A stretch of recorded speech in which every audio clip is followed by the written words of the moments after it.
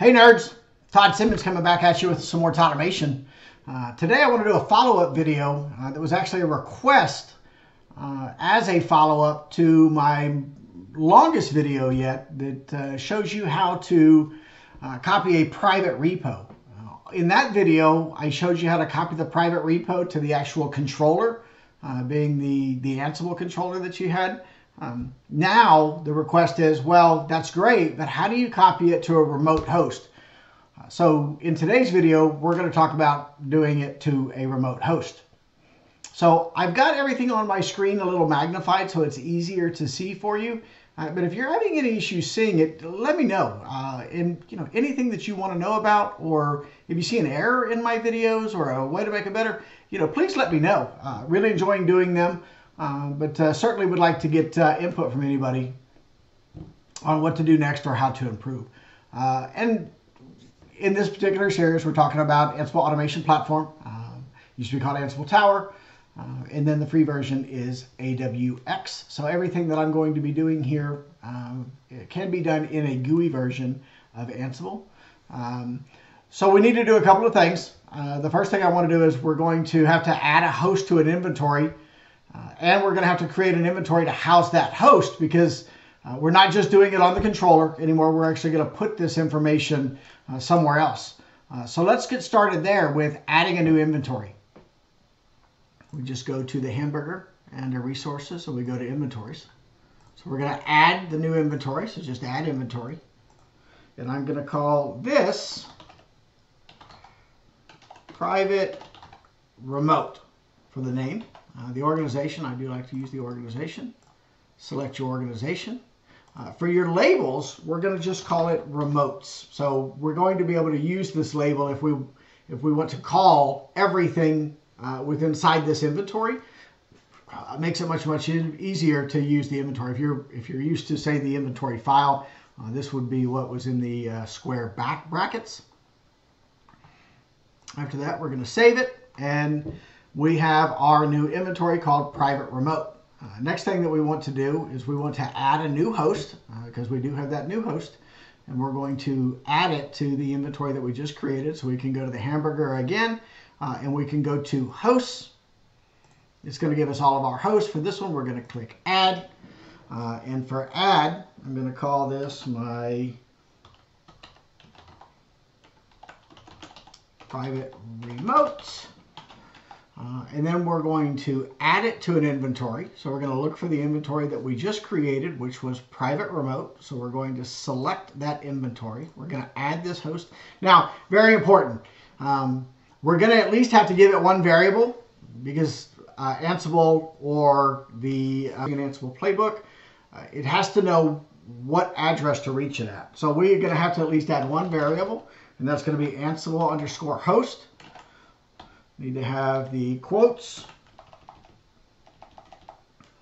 and then the colon, and then the actual IP. So mine is 192.168.20.223. This is going to depend on your device, but that needs to be the IP address of that device. And then we click save, and that's it. So we've added the host, and we've assigned it to the inventory that we just added. Pretty simple, but very important. Now, the next step, because we're working with Git and we want to do it securely, if we're going to copy from this host, or I'm sorry, to this new remote host, we're going to make sure that it authenticates Git properly. And the way that we want to do it is through SSH. So I'm going to walk through that real quick, but if you want a detailed step-by-step walkthrough, I'm going to put a link down below that shows you another video that you can go to that gives you the exact step-by-step process to SSH to GitHub. And this works from any device, whether it's the Ansible controller or whether it's a remote host. So the first thing that we need to do is go to that remote host, which I already have the window open. There's a screen on how to do the key generation. Now I'm going to show you that my key has already been generated. So I'm just going to go to that directory,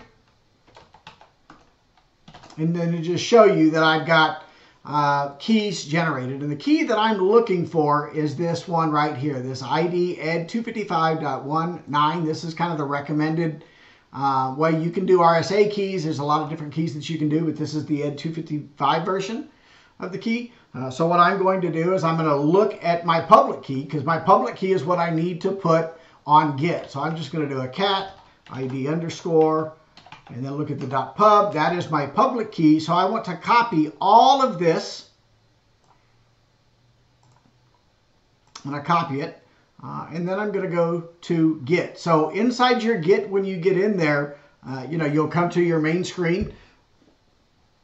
We just want to hit the down arrow next to your actual icon up there at the top. We're going to go to Settings. After Settings, we're going to go down and find the SSH and GPC keys. If you've already done this, you can skip forward. But for any device that you're going to want to copy your private repo from Git to, you're going to want to put this SSH key in there. So I'm just going to do a new SSH key. And I like to make sure that my keys kind of match my host so I know what I'm doing. So I'm going to call this private remote, just like I did for my host name, authentication key, and then we're just going to copy and paste that in there. And let's just make sure that that matches perfectly, and it does. And I don't like that when I copied and pasted, it didn't put everything on the same line. So I'm just going to make sure that there's no line breaks, and there are no line breaks in there. So when I put that in there, and it's probably just because I got the window so small, if I make the window bigger, it does remove the line breaks. So now I'm going to say add that SSH key, and it's going to want me to verify, since I do use multi-factor authentication on everything. And I'm going to put this in and verify it, and I'll be right back. Okay, so I validated through MFA that I was authorized to do that. And then you'll see I've got the new SSH keys, and it's never been used. And we want to double check this, right? We want to make sure that after we run our playbook through Ansible, that it actually does show that it got used. So after we did the key generation, we added the public key. I guess I should have forwarded that slide a little quicker this time, but I did not. But there's the instructions there on the screen that show you, once again, if you look at that other video that I have, it shows you step by step in a much more detailed fashion than what it was that we were doing, than what I'm doing now. So the next thing that we want to do is we either want to update the playbook that we used previously to show where it's going to go, or you can create a new one, right? So we're going to run this from Git. So I'm going to put the playbook in a GitHub Private Repo, but I'm going to run the playbook from Ansible Automation Platform. So if you don't know how to link your VS Code, and here's my VS Code. If you don't know how to link VS Code to your Git, I've got another video that shows you how to do that. So go ahead and go to that video if you're like, hey man, how'd you do that? So what I'm going to do is look right here at this Git clone remote in my playbook. And it's going to allow me to make this update. So with creating the playbook, notice that it's pretty much all the same before. The difference is we're going to have to change this host. And this host is going to need to match whatever you used to identify that particular host, or you can use the groups that you use. So you could use remotes here or the individual host. I am going to use the individual host just to make sure. I called that private underscore remote just to verify. So I'm going to go in and now call this, rename it to private underscore remote. So that's where it's going to call. Now, here's a really, really important part, is this delegate to piece of it. You have to actually tell it where you want this done. So you can use this playbook for multiple servers to do this if you have multiple servers, but you want to make sure instead of using the individual host name, you use that label that you use. So I'm going to go back and just say private underscore host again, since that's what I'm using. And it's not host, I called it private_remote. So a little typo there would cause you a big problem, I promise you. Okay, so I am going to save this. And because I'm connected to my Git, as you can see, it's inside main. It's coming back and saying, hey, that file's been modified. So afterwards, you are going to have to update.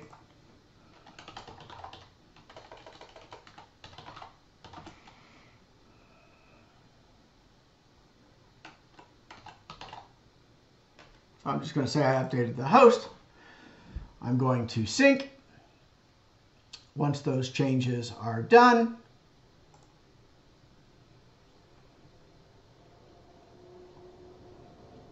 taking a little while to sync on this one. And there it is, it's done. So I can just go back to my file list. So now I'm doing my secure login. I'm going to copy it to temp Python collection on that remote directory from the previous video, which I'll have linked as well, that walks you step by step on how to create this very, very important secure key.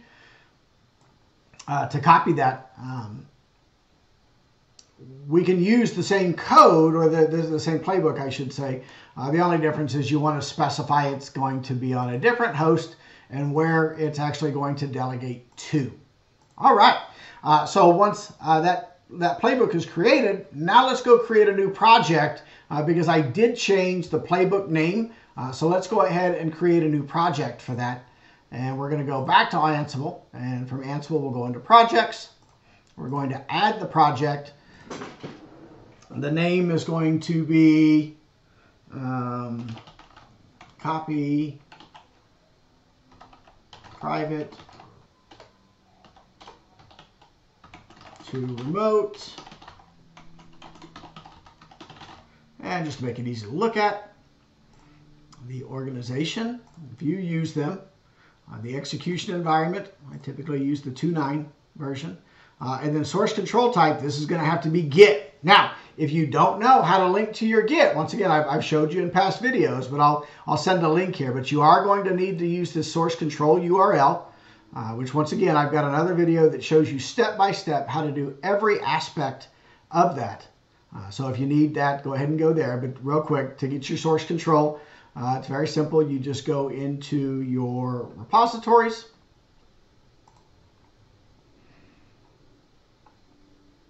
And I'm looking for Python collection. And then I'm going to use the code. I'm going to use the SSH. Just copy that. I'm going to put it in my source control URL.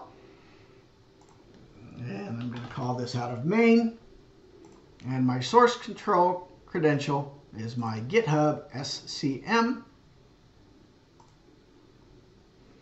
And then I am going to save it. Now, as soon as you save this, it's going to go through and check the status of the job. So basically, it's just going to make sure that it can log in and get to that Git. No pun intended.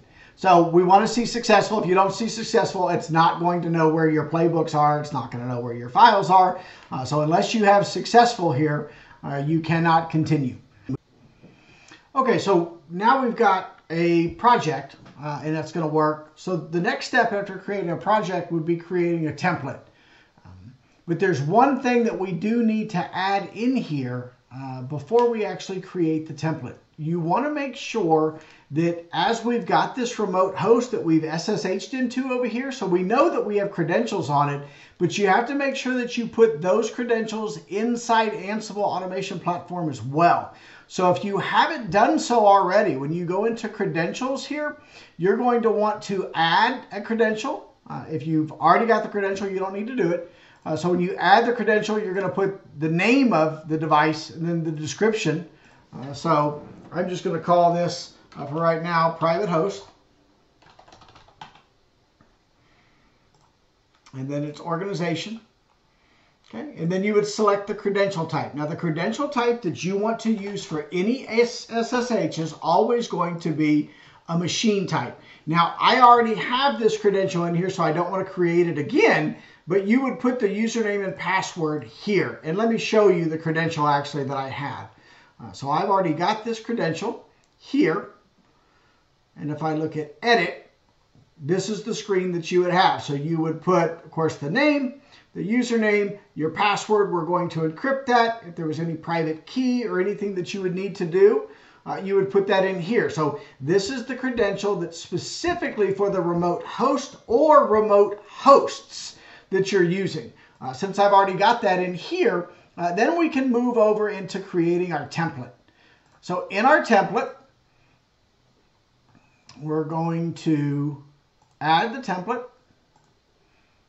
And I've actually got this template already, so let me just show you, but I'm going to add a piece to it. So after you add the template,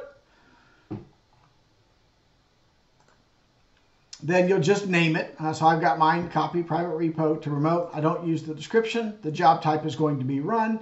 The inventory is going to be private remote. The project, very important. So we'll see that as we look here, when we go to project, it's the project that we just created and ran successfully. Then we look in our playbook. We're going to have a lot of options in here for playbook. The one that we're working on is this git_clone remote. We want to select that. So when you first create your playbook, you're not going to have the credentials assigned. So the first credential that you want to assign is going to be the private repo login that we've already covered in the previous video. Select that.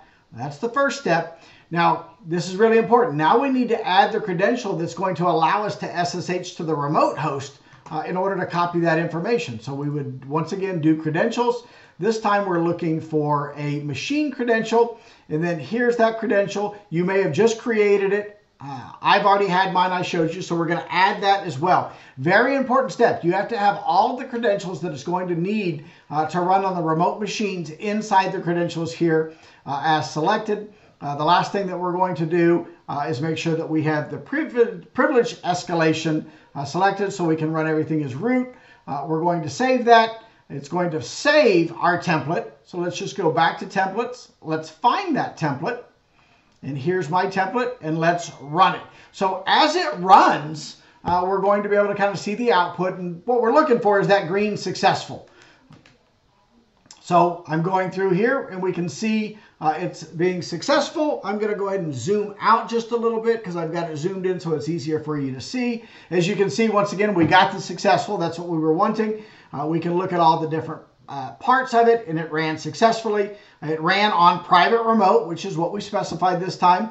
OK4, change to, because it did copy the repository over. We can go into that, that computer and just look. So I'm in the temp directory over here. I can do an ls//A1 and look and say, OK, there's a lot in there. Let me see if it's actually, the Python collection is there, and it is. And there's the files that we copied over from Git. And then let's just double check that we didn't have a problem with the authentication. So, and I can go into the settings. I can look at SSH. And there we go. Here's that key that I just added. And we can see that it was successfully used. So we know that the remote repository was validated on Git. But then we use the Ansible automation platform to copy that repository over to the remote host. So that does it for today. Like, subscribe. If you have any questions, let me know. And we'll talk to y'all later, nerds.